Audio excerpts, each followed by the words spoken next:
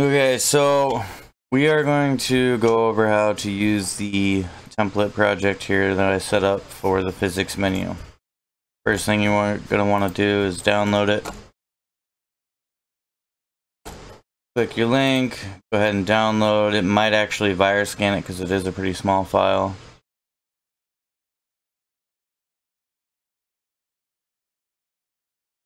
Which it looks like it did. So once it's downloaded, you can choose to extract the files wherever you want to extract them. For now, I'm just gonna put them in my my Unreal project, so it's not on my C drive. But here in the Unreal project, so I'm gonna make a new folder, physics menu template. This is where it's gonna extract to. I want to display the files when I'm done. So now that it's extracted, we have two folders and a U project file. You open the U project, it should automatically start creating new folders for you relating to your project. Once in the project, we have the custom physics assets. This is where you're going to put all of your assets when you add new ones. And then in the mods folder, PDV physics menu, meshes, we have accessories, lower body and upper body. I only added in the headband, the pairs of pants that are in the menu, and the flannel, t-shirt, long shirt, and the hoodies. Oh, also Blitzcow's long sleeve that he sent me, and the female gears. Now, all of these look like they have materials on them. None of them do. As soon as I open this, you'll see it breaks. These are strictly for you to use, test. Oops. Been opening it over here and didn't even notice. So if we look at these, they already have their clothing data applied to them, so you don't need to do anything to them. Now, before we get into how to use these, I'm going to show you over here for this upper body. We have this mesh. In order to replace a custom mesh and add one into your menu, you'll need to put a mesh in here and name it with this naming convention. You have 100 slots you can use up. So if I wanted to add in a new one, I would name it 002 or 003. Now, whenever you add one in, the material that's applied to it needs to go in the materials folder with the same number applied to it. So if I were to add one over here, that's, say, number, I don't know, 53, right? In the materials, I'm going to add a new material for it, and it's going to need to also be 53.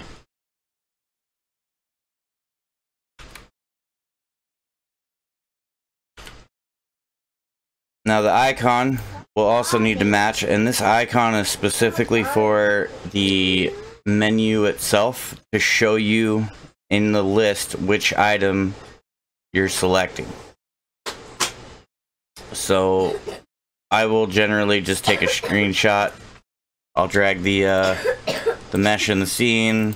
I'll put the material on it, and then I'll do a blank background so it's one solid color, and then I will literally just take a screenshot of it, and I'll edit the screenshot to have a transparent background. And then you'll put that in here, same thing, the number needs to match. So let's do an example one. We're going to do an upper body. Now, something that needs to be remembered for the upper body is t-shirts are 001 through 050, and hoodies are 051 through 100. This is because of the meshes that I have for the characters for the upper body. Lower body will not use any mesh for the body itself. So if you make something like shorts where you need legs on it, you're going to need to add the legs as part of the shorts.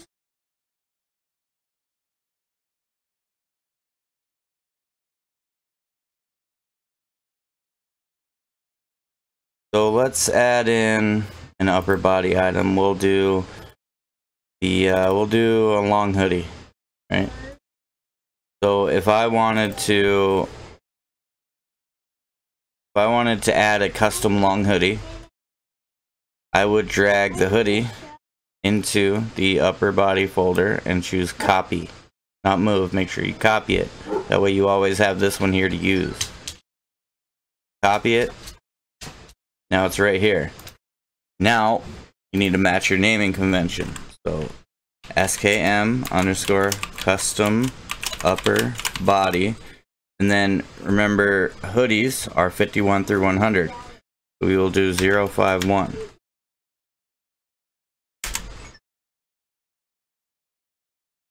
Now I need a material for this. So let's duplicate this material. Name it 51. And I need an icon for this. Let me just bring in any random icon real quick.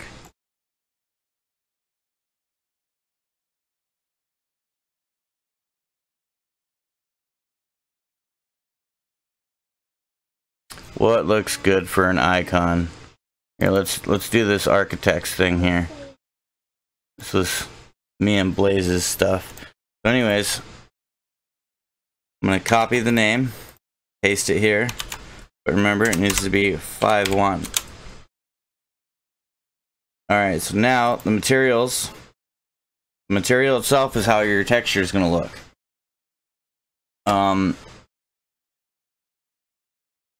gonna add a folder, and I'm gonna name it something unique, or I can just add it called upper body 051 so you know which one it's for.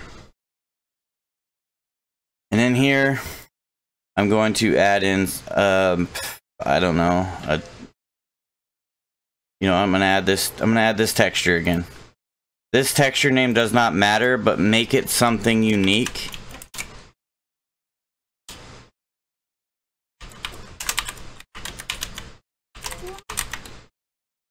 So that other people aren't going to use the same name, and also so that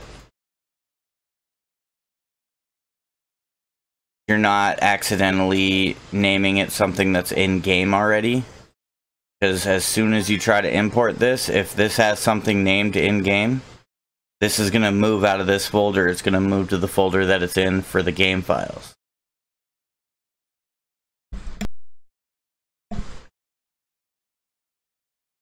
So here, I'm going to open this material, and what I want to do is I want to add that texture into this material here. There's my new texture. Obviously I'd want a normal and everything for this, but as this is just an example, I'm not going to create a normal for this. So once this is saved, the material should look like it, and we have our texture here, or sorry, our skeletal mesh here. We have skeletal mesh, we have a material, and we have an icon.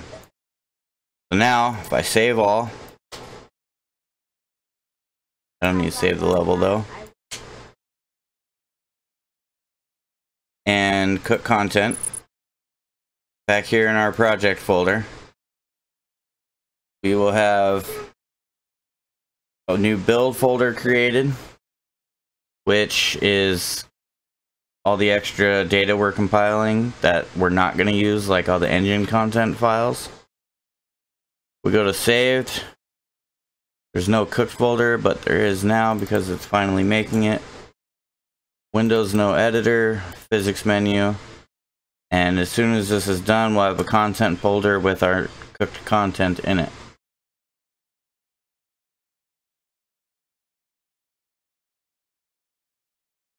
So my cook failed, and I figured out why.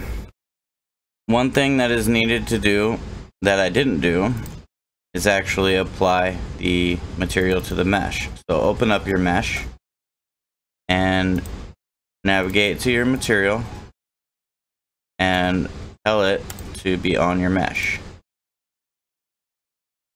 Don't want it looking like this because it'll look like this in game. As long as you apply your material to the mesh and hit save, then cook your project.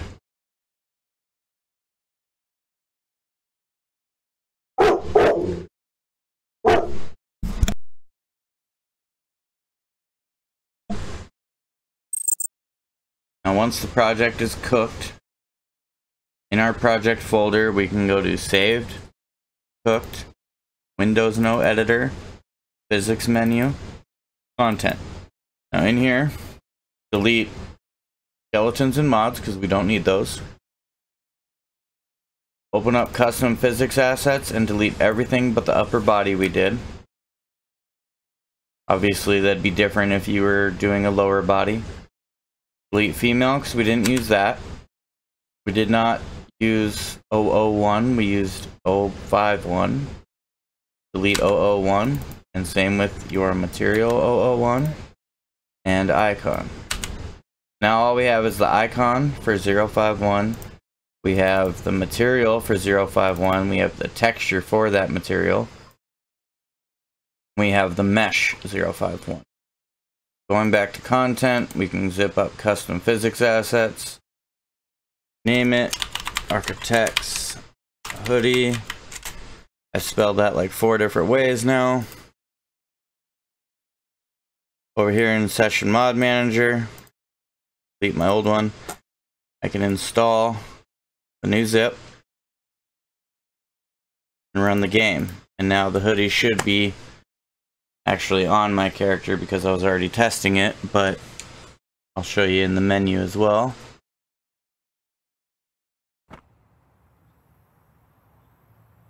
So because I was already testing, it's going to pop onto my skater immediately. But in your menu, you should now have the very last item, your hoodie.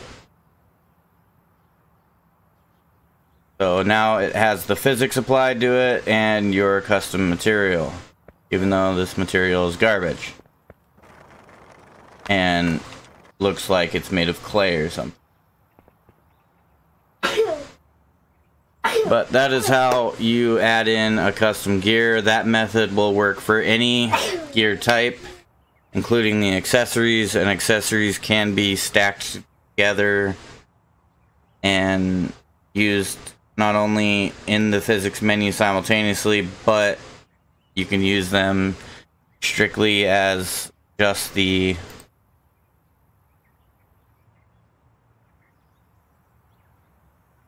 character. See if I can add an accessory to show you. I don't know if this works or not, but there we go. So I still have the accessories, but I'm using the default skater.